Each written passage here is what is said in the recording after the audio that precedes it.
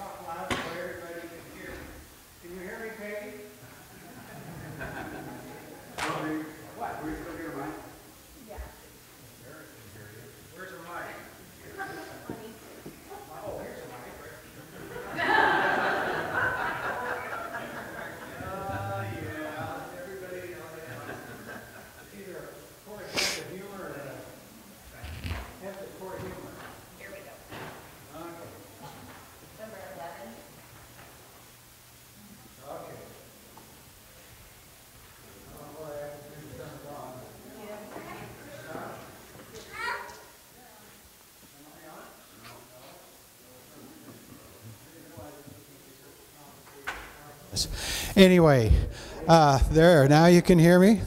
Maybe you didn't want to hear me, did you? Anyway, who can tell me what Thursday was? Veterans Day. And we like to honor our veterans, and my wife and several of the ladies are part of a group called the Quilt of Valor, and they make quilts, and we give them out to veterans to show our appreciation for what they have done. I was never a veteran. I'm not a veteran. I never was involved in the military. I decided that the streets of Moscow, Idaho were safer than Saigon, so that's where I went. But I do appreciate the fact that I can come to church every Sunday.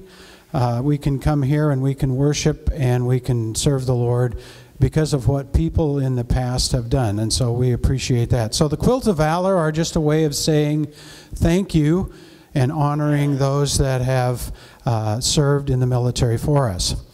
So we have one that we know of, and he is sitting right there. Chad Billings, you want to come up here, please? And Becky.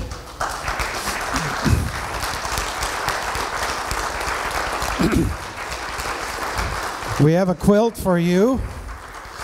Chad, I don't know if you remember, he a long a part of our church. So tell us what you did. I was in light armored reconnaissance. I did reconnaissance missions in the Middle East. I was only in for 4 years. And where did you serve? Where in the Middle East were you at? All over the Mediterranean Sea. I usually traveled on ship, so I got to see quite a bit of the world. And you were in which branch? The Marines. The Marines. Okay. So this is just a little way in which we can say thank you for what you did to help it so that we could have the freedoms to do what we do. So let's give not only him, is there anybody else that has not received a Quilt of Valor? If you haven't, if you're a veteran, you need to, where did my wife go? Oh, there you are. You need to let her know, because that's what they do, is they make... Wait a minute. Were you in the military? Get up here again. Oh.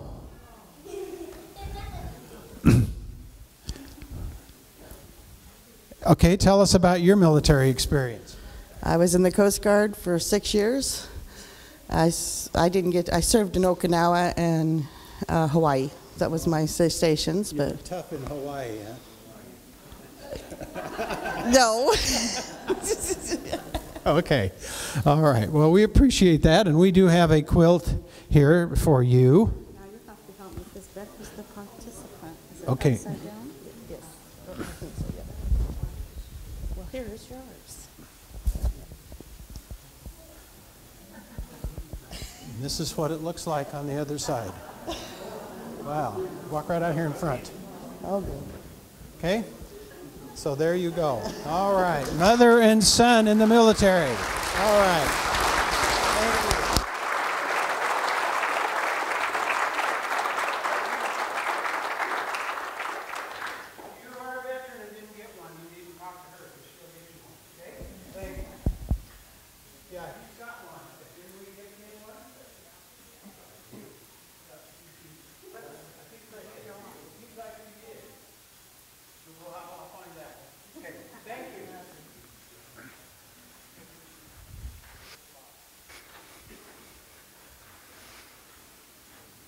All right, thank you for your service. I do have just a couple of announcements to share with you. And one of them is, the first one is not in your bulletin, and that's Scott asked me to share with you that there is a need for a few additional children's church workers. So if that's a ministry that you would like to be involved in or help serve in, talk to Scott or talk to Sherilyn Spencer, and they would love to hear from you. And then the rest of them are in the bulletin. Grief Share tomorrow is doing, Tuesday, is doing a Surviving the Holidays. And so that's a one standalone evening. If you've lost someone, if you think this would be of benefit to you, you're invited and encouraged to come here to the church Tuesday of this week at 6 p.m. For that event. Then also the shoebox. The shoeboxes, all 620 of them, I know at least one was added, are leaving this Thursday. And so we're going to gather here at the church, it looks like at 5 p.m., to help load those up, and then they make a short journey down the road to New Hope, where they'll be for a time, and then from there they go to their final destinations. So if you can help on the 18th, this Thursday, with loading those boxes, please come. And a lot of hands make it a very quick job. And then finally, the annual family gathering and business meeting is next Sunday. So next Sunday, and we have a fellowship meal as part of that. You'll see in your bulletin, we're suggesting, A to J bring certain items, and K to R other items, and S to Z bring desserts. So we'd love to have you come and enjoy that Thanksgiving dinner with us. And then there will be a short business meeting that'll be part of that where we affirm our budget. We'll also affirm some people in various offices, give a financial statement, a financial report. And then, as I said last Sunday, Dick Yoder is coming back on as an active elder. And so we'll be affirming that next Sunday as well. Final thing I guess I'll mention is that our Sunday school, Kelly Bissinger was gone today, so we didn't do the estate planning Sunday school class. That will start again next Sunday. And so if you're interested in that, and of course a lot of you should be interested in that, Kelly's a wealth of information, and so the rest of November will be his, and so come and learn about wise stewardship principles. Okay? I'm going to read today from 1 Peter chapter 1, verses 3 through 9. And 1 Peter is a book that talks about persecution, talks about Christians who are suffering because of their faith. And so I want to begin by reading these words to you. 1 Peter chapter 1, beginning in verse 3. This is the word of the Lord. Blessed be the God and Father of our Lord Jesus Christ, according to his great mercy. He has caused us to be born again to a living hope through the resurrection of Jesus Christ from the dead, to an inheritance that is imperishable, undefiled, and unfading, kept in heaven for you, who by God's power are being guarded through faith for a salvation ready to be revealed in the last time. In this you rejoice, though now for a little while, if necessary, you have been grieved by various trials, so that the tested genuineness of your faith, more precious than gold that perishes though it is tested by fire, may be found to result in praise and glory and honor at the revelation of Jesus Christ. Though we have not seen him, or though you have not seen him, you love him. Though you do not now see him, you believe in him and rejoice with joy that is inexpressible and filled with glory, obtaining the outcome of your faith, the salvation of your souls. As we spend just a few moments in prayer today, our list hasn't changed very much in the last couple of weeks, but we do have a number of folks that are part of our congregation or part of our broader relationship chains that we're praying for. We're continuing to pray for Jackie Doherty. The news that she's been receiving from her cancer treatment has been positive, but we want to continue to pray for Jackie and for Mark as she now begins to recover from all of that. Phyllis, how's your daughter doing? She's doing better, still pretty painful. Okay, but she's home. So Phyllis, pray for Phyllis and pray for Rebecca. Continue to pray for Lori Nelson after foot surgery. Our shoeboxes as they go overseas. Veronica last Sunday mentioned someone who I mentioned morning and evening. Her name's Carrie, and she was involved in a very serious car accident, but she is recovering. And so if you remember that, continue to pray for Carrie. And then God's blessing upon our worship service. There's other things as well, but let's spend a few moments in prayer. Father God, we do thank you for this day that you've given to us. We've been reminded from Scripture that sometimes part of the Christian life does involve trials and struggles and even persecutions. We know that one of the greatest errors, I dare say heresies, of the modern American evangelical church is that if you're a Christian, you won't have difficulties or struggles. We know that that's not biblical. We know that Jesus went to the cross where he was crucified. We know that Peter and Paul suffered much. And we know that Scripture tells us that we will suffer for the name of Christ. And so, Lord, we accept that today. We ask, Lord, that you will help us to believe that anything that we suffer for the name of Christ will be more than compensated, particularly in glory. That our afflictions, whatever they might be, are light and momentary, Paul tells us, when compared to the glory that will be ours. And I pray that we will believe that, latch onto it, hold tightly to it. Lord God, we also come to you today and we confess that we are sinners saved by grace. We confess that we have fallen short of your standard, but we rejoice that Christ came into this world to die for our sins, that we can be accepted in your sight, that we really are saints because of Christ and because of his work.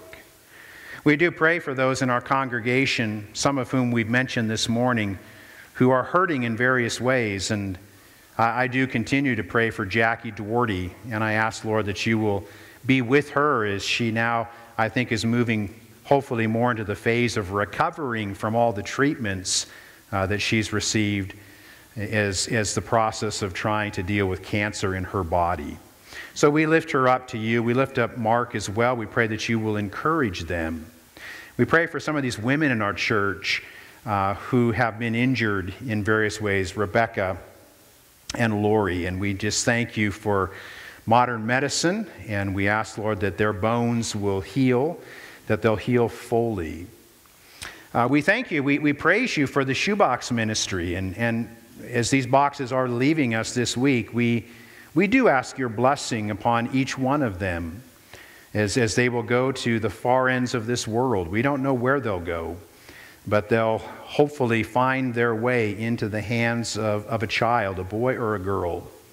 And I pray that as they open these boxes and as they enjoy the items within them, but also as they recognize that there's a connection to Christ and to the gospel, I pray, Lord, that you will use these boxes for good in their lives. And I pray, Lord, that the churches, those local churches that will play a role in distributing these boxes, that these boxes will provide an opportunity for those churches to minister to those children. And so we don't know what you will do with this, but we know that you will use it. And we pray that you'll use it in some powerful ways in days and weeks and perhaps even months to come. We thank you for the day that you've given to us. We thank you that we can gather here to worship you. We pray, Lord, that our worship will be sweet in your sight, that you'll help us to worship you in spirit and in truth. May your Spirit minister to us this morning, we pray. In Jesus' name, amen. If you stand with me, let's say together the Lord's Prayer. Our Father who art in heaven, hallowed be thy name. Thy kingdom come, thy will be done on earth as it is in heaven. Give us this day our daily bread, and forgive us our debts as we forgive our debtors. And lead us not into temptation, but deliver us from evil. For thine is the kingdom and the power and the glory forever. Amen.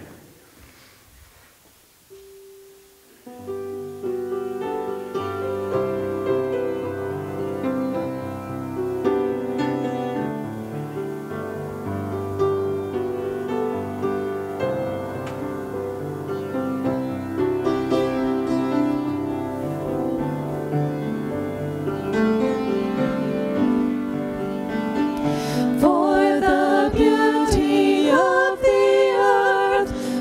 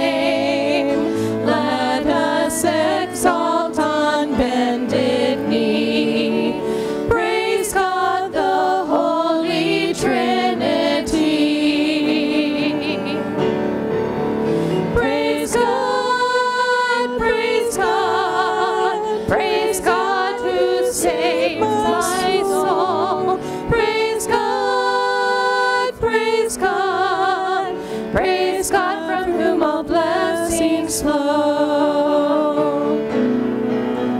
Praise to the King, his throne transcends, his crown and kingdom never ends, now and throughout eternity.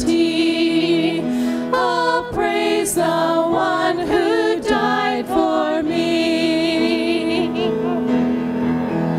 Praise God, praise God, praise God who saved my soul. Praise God, praise God, praise God from whom all blessings flow. Praise God, praise God, praise God who saved my soul. Praise God, praise God, praise God from whom all blessings flow. Praise God from whom all blessings flow. Praise God from whom all blessings flow.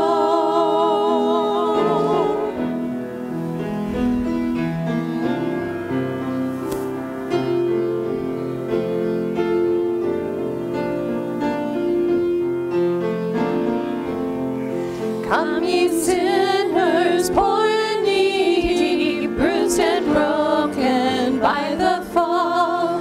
Jesus ready stands to save you, full of pardoning love for all. He is able, he is able, he is willing, doubt no more. He is able, he is able, he is willing, doubt no more. Let not conscience make you linger, nor of fitness fondly dream. All that he requires of sinners is to turn and trust in him. He will save you, he will save you. He's the gospel's constant theme. He will save you, he will save you. 'Tis the gospel's constant theme. Though the incarnate God ascended, please the merit of his blood. Venture on him, venture wholly, love no other, trust in truth. None but Jesus, none but Jesus can do helpless sinners good. None but Jesus, none but Jesus can do helpless sinners good.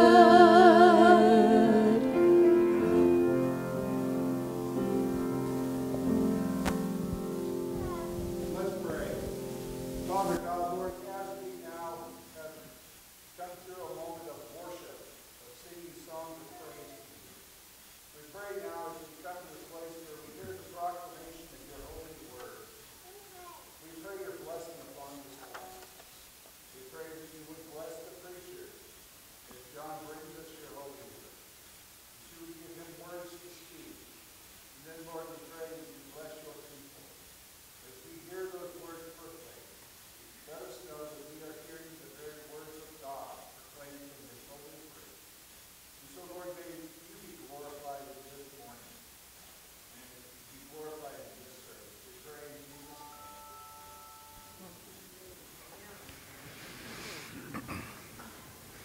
I don't know who's in charge of Children's Church.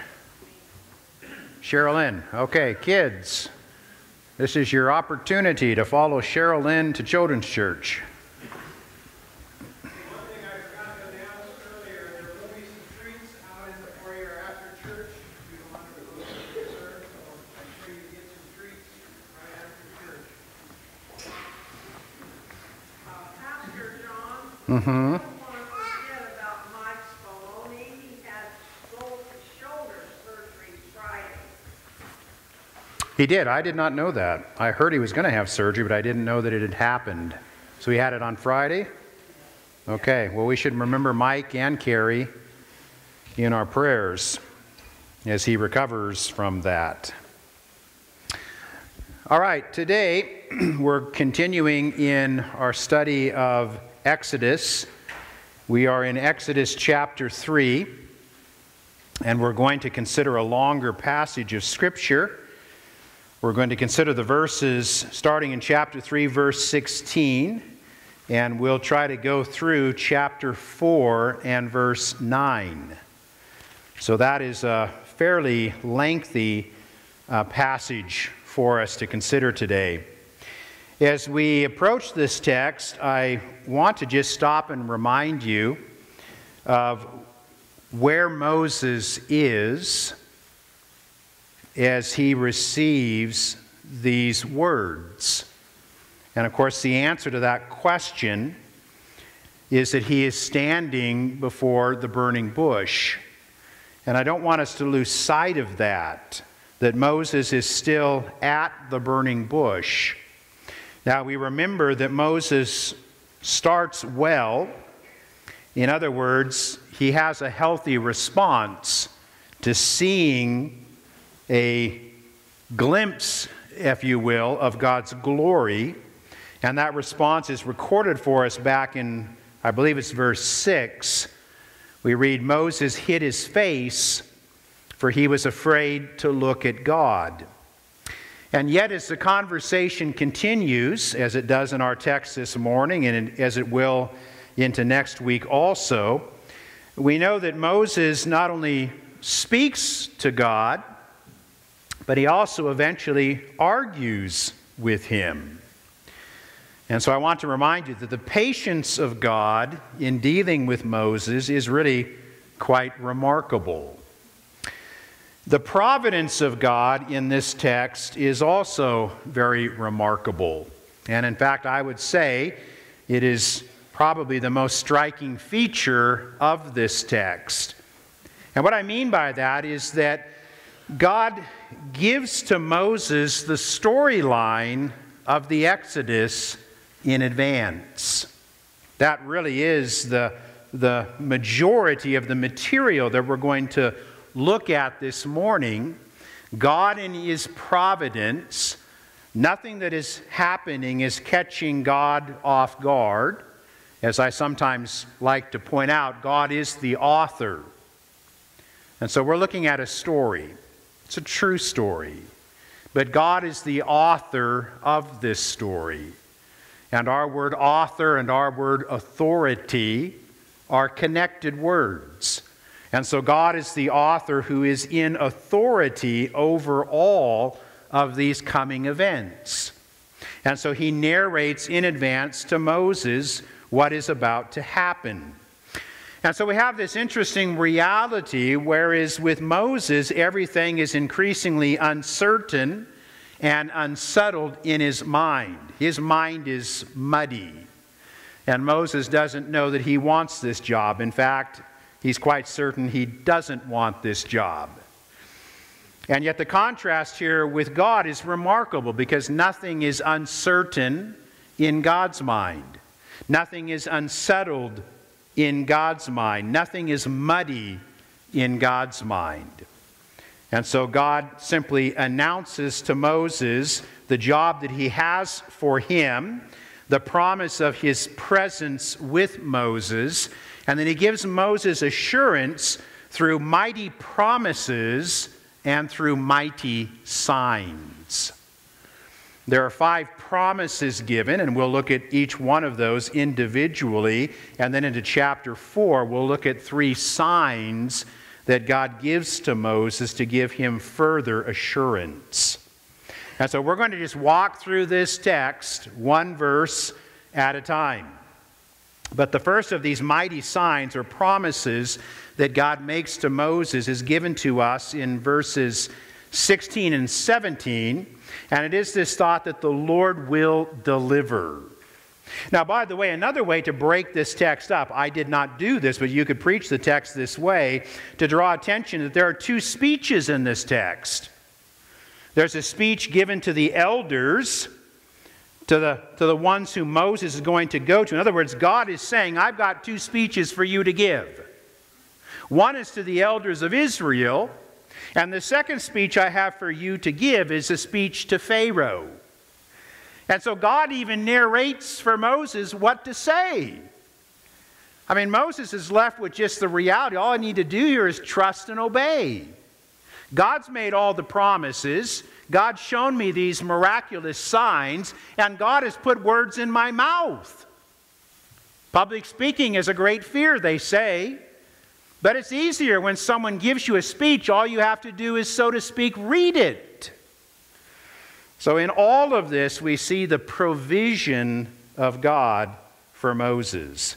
But the first of these promises, how I'm going to structure this, is not so much on the speeches given, but the promises that are made. The first of these, again, the Lord will deliver. Verses 16 and 17. Go and gather the elders of Israel together and say to them. So Moses says, I'm not an eloquent public speaker. Well, God says, here's the speech. The Lord, the God of your fathers, the God of Abraham, of Isaac, and of Jacob, has appeared to me, saying, I have observed you and what has been done to you in Egypt. And I promise that I will bring you out of the affliction of Egypt to the land of the Canaanites. And I guess we should stop there. I want to make one observation from these verses. It's the ESV renders the Hebrew, I have observed. So God is saying, say to the elders of Israel that I have observed what has been done to you in Egypt.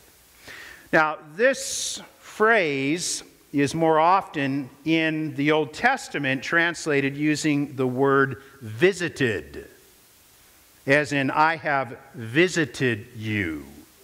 And there's a number of passages where we see this. There's a text in the book of Ruth, where if you remember that story, there's a famine that strikes the land, and Ruth's mother-in-law and that family, they go and they spend time in Moab, and eventually they receive word that the Lord had visited his people in Israel and had given them food. And so they return. Or there's a text in Genesis where it says the Lord visited Sarah, because she, of course, was a barren woman, and God allowed her to conceive a child. Or one other example, and it's just a page back in my Bible, perhaps it's a page back in yours as well, in Genesis chapter 50.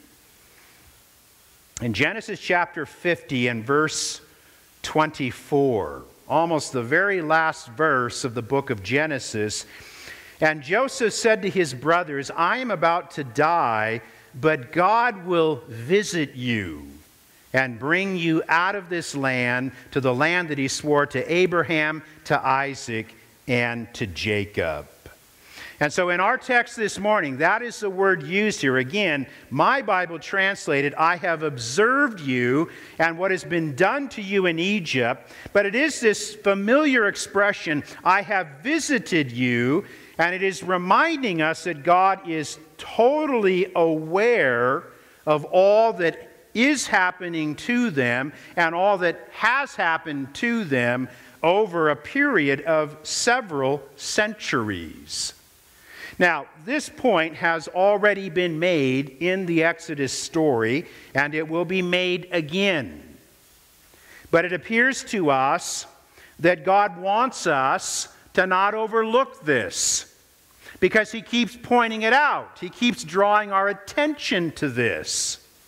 And it's communicating to us this reality that in suffering, whether it's in the Exodus text or whether it's in your life today at this moment, if you are suffering in some way, that God is not indifferent to what has come upon you, that God is aware of it, that God is concerned, that God does see, and that God does know.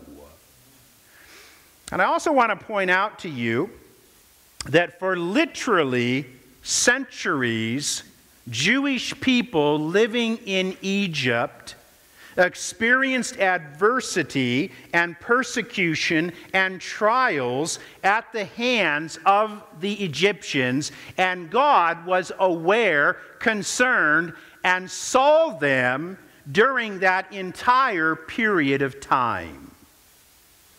Even though some of those individuals literally would have been born into slavery and they died still in slavery.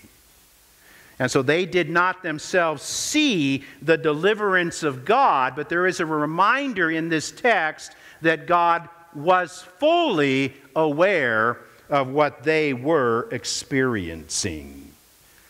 It isn't that God at this moment finally decides to care. Rather, the text affirms that God has always cared. Now, the point that I would make from this is that we are living in God's story, aren't we? Ultimately, this is not our story. And God's story is bigger than all of us. So there were individuals who were observed by God, known by God. God was concerned for them, and yet they did not live to see the deliverance. But God saw, God knew, and God was concerned. And so this is the plan of God. It is the story of God being unfolded before our eyes. And so now in the fullness of time, the time is right. If you will, the sin of the 7 Canaanite nations has come to its fullness. The time is right. God is going to intervene. God is going to deliver. But again, it isn't at this moment that it's as if someone shakes God awake. No, God has been fully aware through all of this. You see, it's a reminder to us that we might not see the deliverance that we seek in this life. That does not mean that God has deserted us or God has abandoned us, because the text tells us that God knows and God cares. So if that is your reality or your situation, what I would encourage you to do is to reason this out through Scripture and to recognize that whatever God is allowing in my life, it is something bigger than me. And God ultimately has a good purpose in it and for it. Someday there's a young man here who will hear and speak. Okay? But that's God's plan, that's God's story, and it is ultimately in God's timing. So mighty promises, the Lord is a delivering God. He will deliver. And so we wait in faith for Him to do so. Then second of all, there's this mighty promise given to Moses, which I assume Moses needed to hear at this moment, and that's the promise that the people will listen. Look with me at verse 18. After mentioning the Amorites, Perizzites, Hivites, Jebusites, and all the ites of the Old Testament, or at least many of them, we come to verse 18, this second promise, and they here refers to Israel, the Hebrew people. They will listen to your voice, and you and the elders of Israel shall go to the king of Egypt, to Pharaoh, and say to him, the Lord, the God of the Hebrews, has met with us, and now please let us go on a 3-day journey into the wilderness, that we may sacrifice to the Lord our God.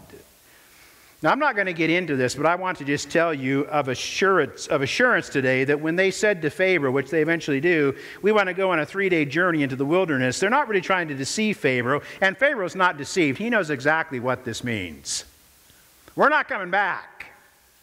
Well, there's no real ambiguity in this. It might be just a way of stating it, a way of speaking. I mean, we do things like this, I suppose. If I say to someone in my household, give me, please, what we call the flipper dipper. That's the remote control. What am I really saying? I'm taking charge of the television. We're going to watch what I want to watch. Right? Or if I say to you, I'd like a moment of your time. I'm not really asking for a moment of your time, am I? I'm asking for a sizable chunk of your time, perhaps. And so we also have a way of stating things, and that's what you have here. It's a bit odd to us when we read this, but the 3 days journey is not we're going to go have a spiritual retreat and then we're coming back to Egypt. No, it's we're going out and we're not coming back. Now Moses is told here that the elders will go with him, so there's some support in this, which should have been an encouragement to him. But the primary thought here is just this idea: the people will listen to you. Because, of course, that's Moses, one of his primary objections.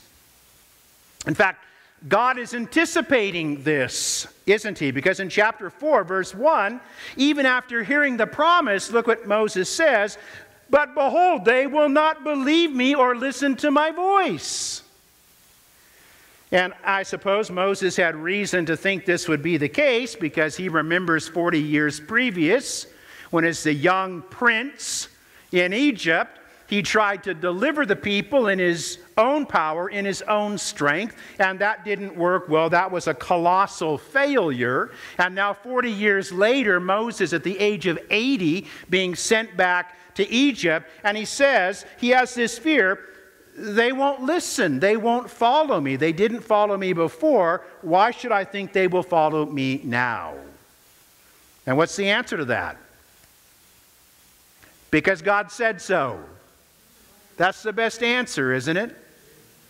God is aware of this fear. God is aware of this concern, so he addresses it beforehand. And he says, they will follow you. And so trust me in this. They will follow you, and I will go with you. Now, the third promise, which I suppose isn't really good news, but it is a promise in the sense of God is foretelling it in advance, is this idea that Pharaoh will resist. And of course, we know that, if we know the rest of the story, the resistance of Pharaoh becomes central to everything that's about to happen. But it's not a surprise to God. Look at verse 19. "For I know that the king of Egypt will not let you go unless compelled by a mighty hand." Now that last statement, compelled by a mighty hand, is one of those statements that can be taken in different ways. It's a question of how you choose to interpret the actual Hebrew found here.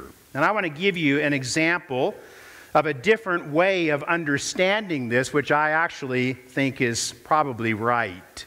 Let me quote to you from the New King James Version of the Bible and how they render this statement. It reads as follows: "But I am sure that the king of Egypt will not let you go, no, not even by a mighty hand." Now, if this rendering is correct, I submit to you the mighty hand probably refers to a human hand. So a paraphrase might read as follows. This is the sense of it. "For I know that the king of Egypt will not let you go, not even by the most mighty human hand will he release you." In other words, there's no power on the planet, no human power that can overcome Pharaoh. There is no king, no general, no prince, no coalition of nations. We've just had mention in the previous verse this whole list of nations, and many of these were powerful nations. The Canaanites, the Hittites, the Amorites, the Jebusites. If they came as a coalition united against Pharaoh and against Egypt, they in their might could not overcome this man and his army. They could not release you. There is no one who can release the children of Israel, because there is no one who can overcome the mighty hand, the mighty arm of Pharaoh. This is the most powerful person on planet Earth. Do you get the point?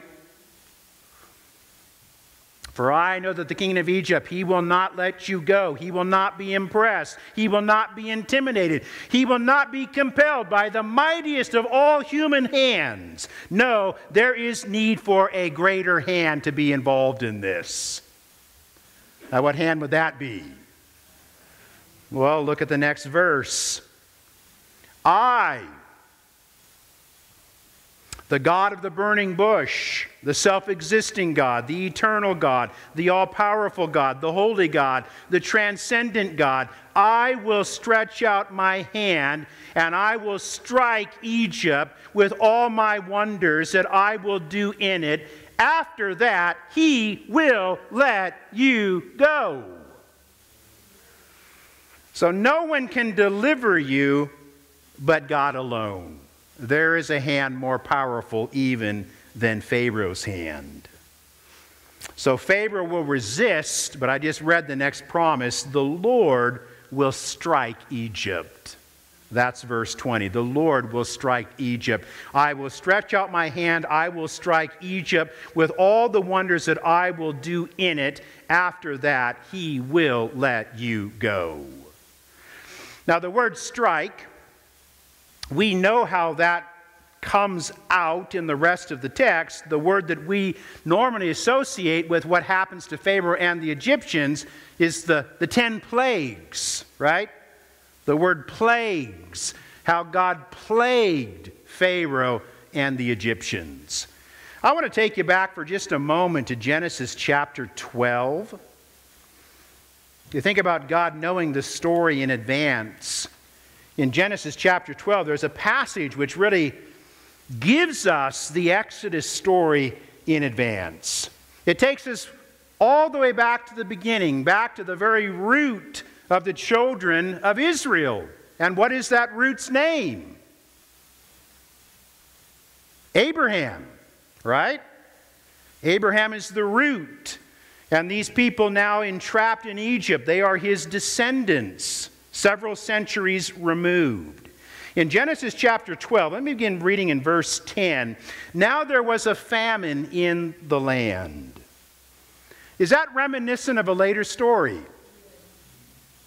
Why did the children of Israel end up in Egypt? Because of a famine in the land.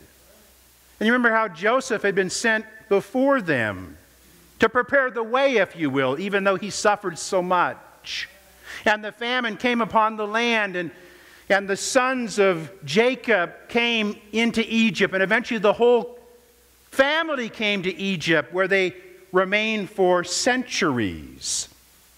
So this is centuries before all of that, but the narrative is so similar. There was a famine in the land, so Abraham went down to Egypt to sojourn there, for the famine was severe in the land. And I won't read the next verses to you, I'll just explain it. While Abraham is in Egypt, there is a crisis. It is a crisis partly of Abraham's own making. It is an example of stupidity. But the result of this crisis is that Abraham's family is in jeopardy. They are threatened. And therefore the promises made to Abraham are threatened. What I'm interested in is God's response to all of this as Abraham finds himself in this difficult situation in this foreign country. We have the mention of Pharaoh and the Egyptians. And then look down to verse 17. But the Lord afflicted Pharaoh. Now, the English Standard Version, which I am using this morning, strikes out here. They could have hit a home run, but they didn't. Because the word that is used in the text, the Hebrew text, is not the word afflicted. It is true that God afflicted Pharaoh, but that misses the point. They get it right the second time, but they should have it this way twice. What the text literally states is the Lord plagued Pharaoh and his house with great plagues because of Sarai, Abraham's wife. It's the first occurrence of the word plague in the Bible. It's the second occurrence of the word plague. It's used twice in verse 17. Then the word disappears from the Bible until we come to the book of Exodus and the great plagues that God poured out upon the Egyptians. Now, don't be a slow reader here. God wants you to connect these passages and to recognize that what is about to happen in Exodus has already happened. The family taken into Egypt because of a famine, finding themselves in a difficult situation. By the way, as a result of this, Pharaoh enriches Abraham and he leaves the land, literally taking with him the loot of Egypt. We see that again, don't we?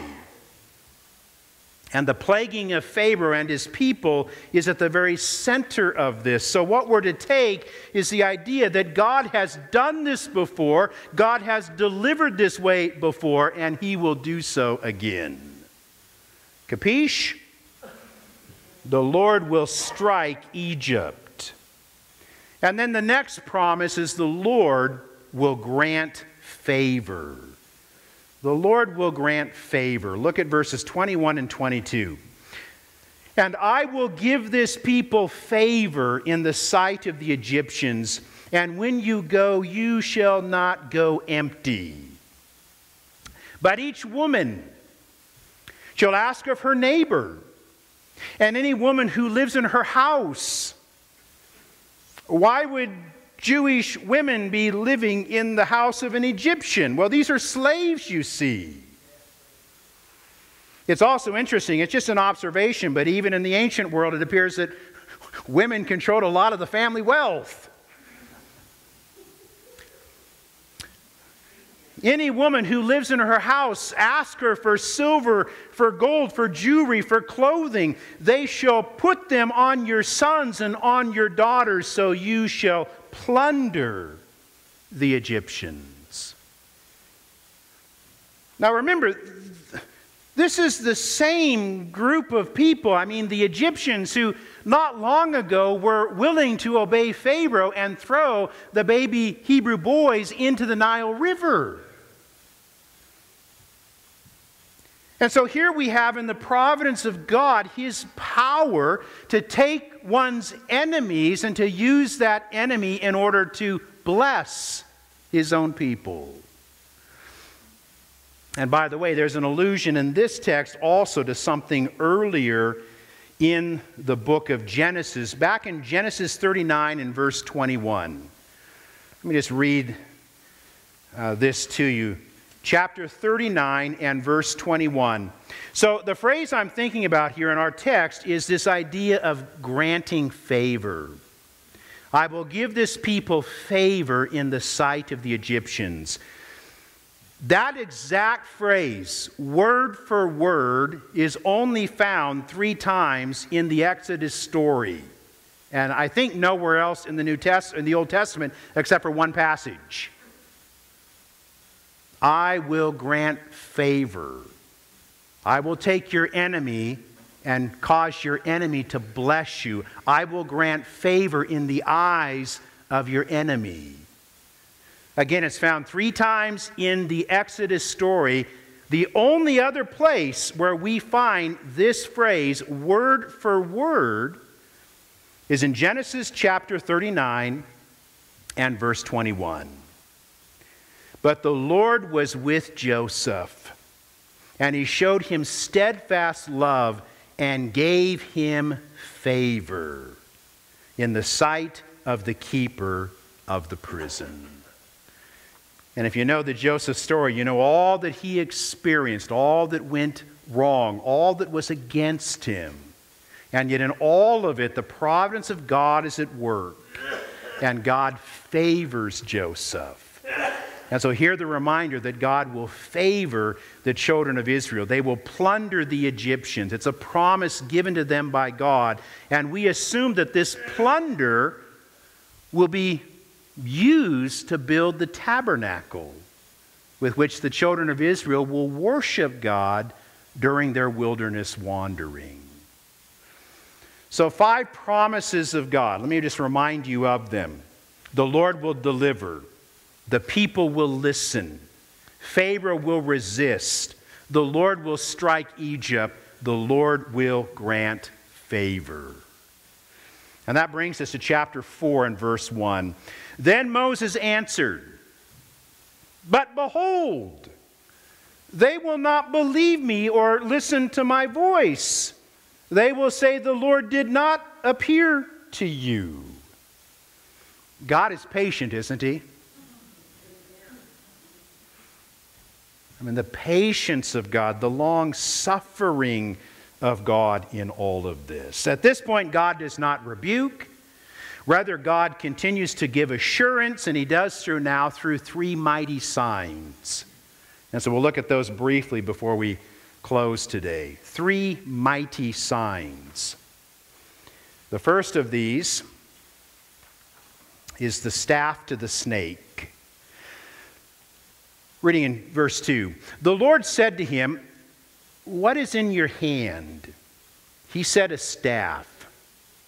Now that staff becomes pretty important, doesn't it, in this story?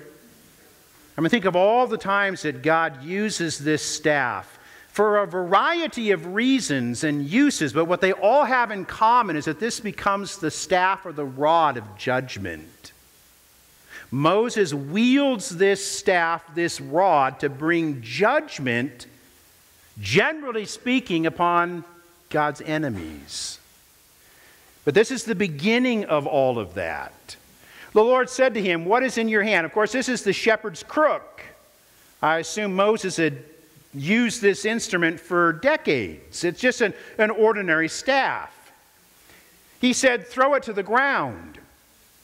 So he threw it to the ground, and it became a serpent. And Moses ran from it. But the Lord said to Moses, "Put out your hand and catch it by the tail." Now, Moses does show some faith, don't you think? I don't know much about catching snakes. I frankly don't want to know anything about catching snakes. But I have seen a few videos of snake catchers, and I think what they do is they pin the neck, don't they? And they pick it up behind the neck. That would seem to be the safest place to have a snake. Picking up a snake by the tail doesn't seem all that safe to me. But Moses does obey. It might have been the most courageous thing Moses had done in his entire life to this point. Put out your hand and catch it by the tail. So he put out his hand and caught it, and it became a staff in his hand once again. And we, of course, know that this sign and the second sign were signs that Moses was able to reproduce time and time and time again. I guess I should step back for just a moment and remind you, as I have many, many times, what a sign is. Here's a theological definition. A sign is something that points beyond itself to a greater spiritual reality. So when we celebrate communion, the bread, the wine, these are signs. They point to the greater spiritual reality of the body and the blood of Christ.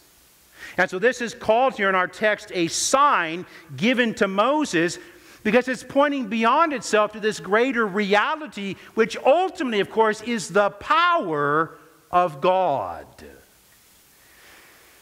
Now, we are not given an explanation as to why these signs rather than some others. Now, I assume from that observation that it would have been so readily apparent to Moses that there is no explanation needed. He would have understood immediately the significance of this. We, however, do not.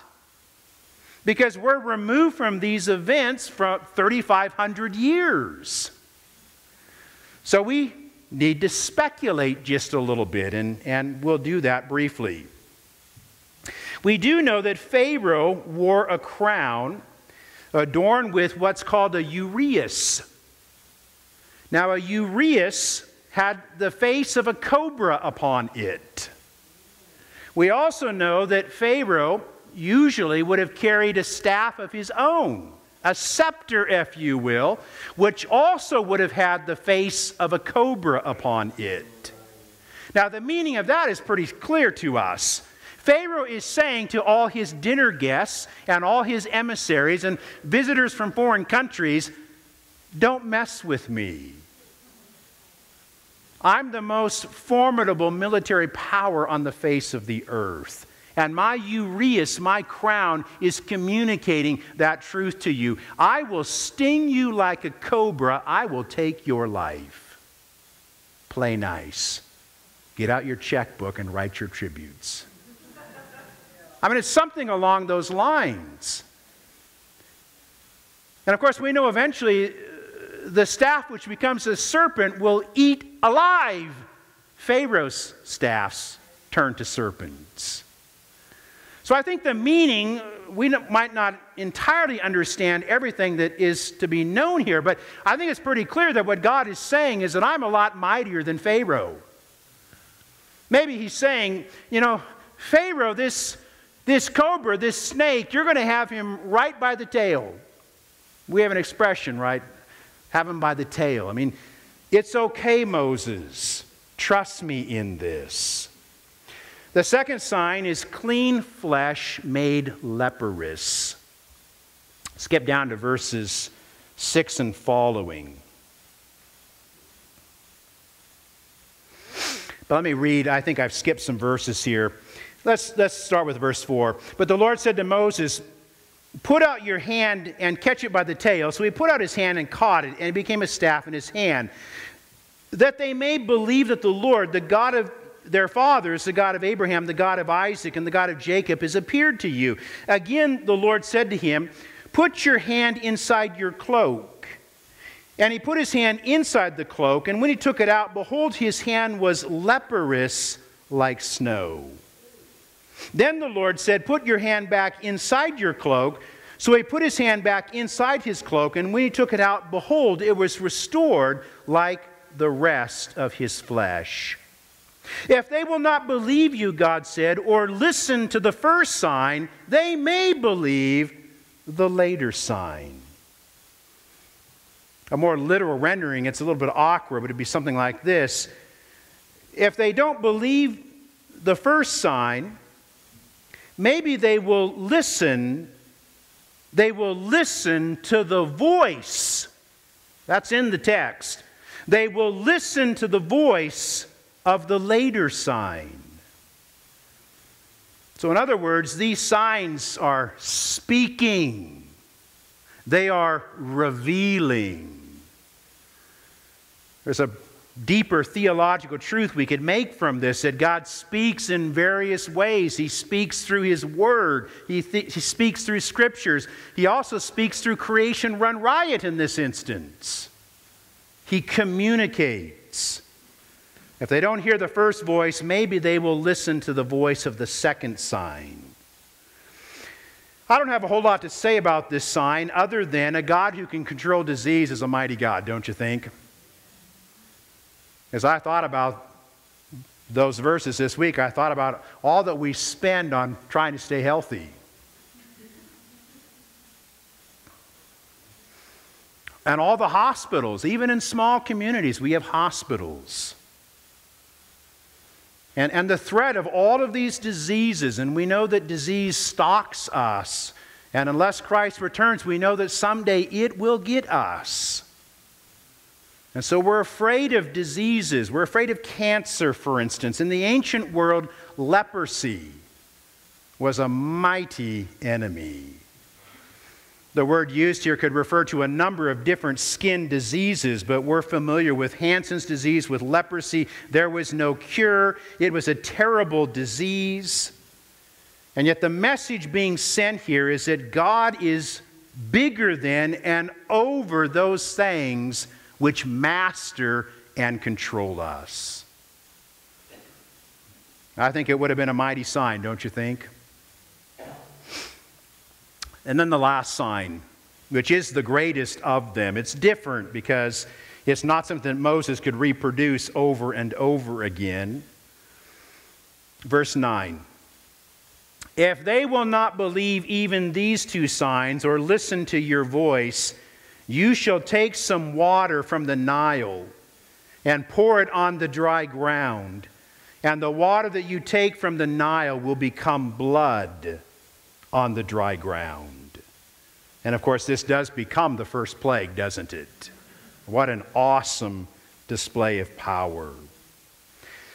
The Nile was venerated in Egypt. It was a god. That's not quite right. It was a god and a goddess. Because in iconography, when the Nile is personified as a god, it's also a goddess. What does that mean? It's both. It's personified as male to suggest fertility. It's also personified as female because it's the one who nurtures life. The Nile was a mighty god. In fact, even in modern times, I have read that the Nile is one of the most densely populated places on planet Earth. Because Egypt is, so much of it is such a desert, such a wasteland, that even the modern population of Egypt tends to cling to the shores of the Nile River. That is where life comes from for them. This was even more so the case in the ancient world. So, to destroy the Nile is literally to destroy Egypt. And that is what God is threatening to do here, and that is what God will eventually do. So as we close today, I'm going to close with just one thought. It's hard to imagine any person in the Bible, other than Jesus himself, being asked to do a greater, harder, more significant work than Moses was asked to do. If we stop and think about this, what Moses is being assigned is absolutely impossible. To walk into the White House and to tell the most powerful nation, the most powerful ruler on the planet, we're supreme now. It's an impossible job. And yet the whole thrust of the text is that God does impossible things. And with God, all things are possible. So here's my final thought. This text is calling us to do something very simple, but it is so very hard. It is simply calling us to trust and to obey the promises of God. That's what Moses was asked to do, to trust and obey the promises of God. That is what God asks of us today, to trust and obey the promises of God. To trust a person. To trust a person who knows you. Who knows the good, who knows the bad, who knows the joy, who knows the sorrow. This text is calling you to trust Him in the midst of the sorrow. To trust Him even if you do not see the deliverance. Knowing that God is afoot and God's purposes are just bigger than little people like us. We're little, but God sees us and knows us. Let's pray. Father God, I do pray for us today, and I pray that your Holy Spirit will use this text for good in our lives. This text has largely taken our eyes off of ourselves. It's seeking to fix our gaze on you. And I pray, Lord, that it will succeed in doing that, that your Holy Spirit will use it in that way in our lives, that we will gaze upon you, your greatness, your sufficiency, that will comfort our hearts, that it will help us to trust and obey in every situation in which we find ourselves. These things we pray in Jesus' name, amen.